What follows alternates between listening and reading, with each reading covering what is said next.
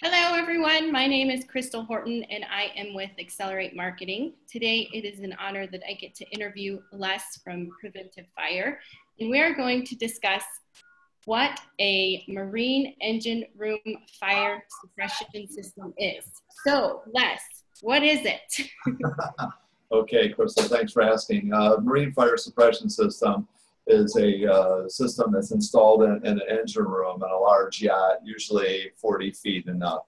And it can be CO2, FM200, Fe241, it used to be halon.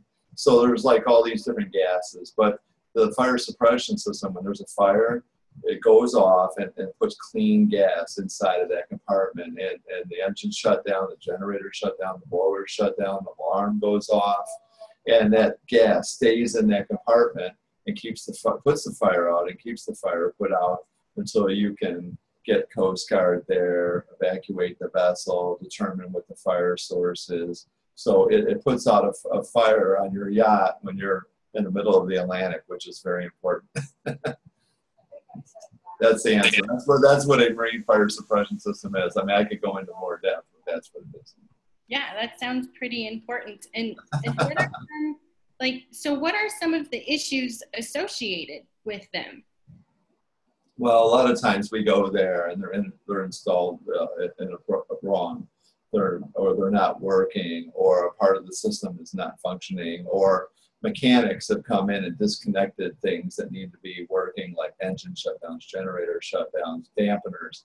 Dampeners are like they're like levers on the side of the engine room that close and keep the air from coming in and out. So a lot of those things get disconnected electrically when engine mechanics, diesel mechanics, people are working inside there and they don't reattach them. So we find these problems when we do our inspections. A lot of times cylinders are not the right size for the room. The boat builder puts 1,000 cubic foot cylinder in, 1,000 cubic feet of gas. The engine room is cubic feet. You fill it with cubic feet of gas.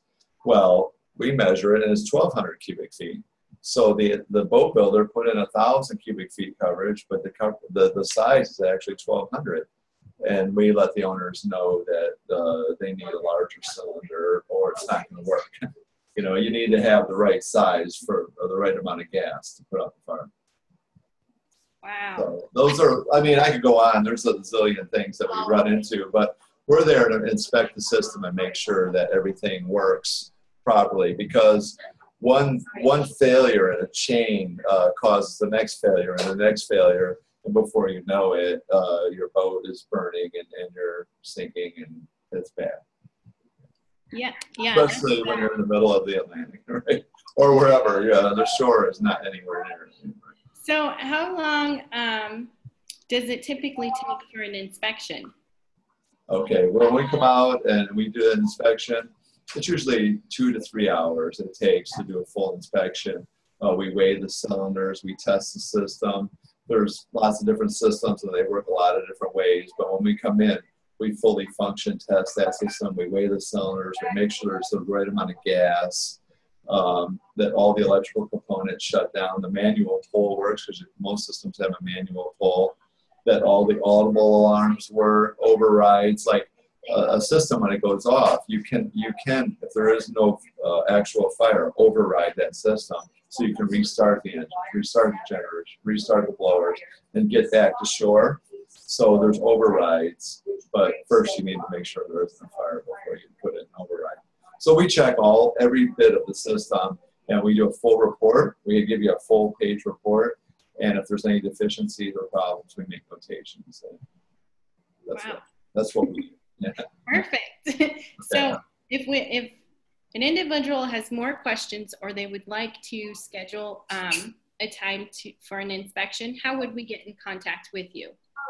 They could reach out to customer service at preventivefire.com or 561-863-9900.